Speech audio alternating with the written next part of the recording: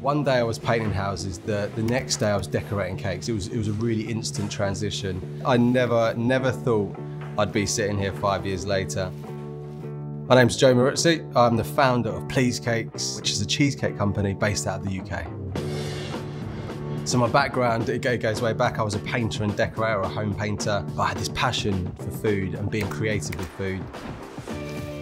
I've been brought up around food. My dad's from an Italian background. He actually made a cheesecake, which inspired me to follow in his steps and make a cheesecake. They weren't great right at the start. I started practicing over a couple of years. That really took me to the level where I thought I could potentially turn it into a bit of a side hustle. I was writing this word down, Please Cakes, in a notepad. It had a ring to it, Please Cakes, Cheesecakes. I then jumped on Canva, and it was the logo. That was the next thing I did. It helped me be creative. You know, I wasn't really tech savvy right from the start.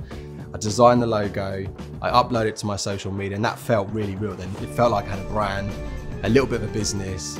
Please Cakes are the creators of the mad. It started from myself in my mum and dad's kitchen, making these cheesecakes, designing a logo, and it's grown over the last 5 years to social media following over 2 million people and a team of 25 people. So yeah, it's been a mad journey.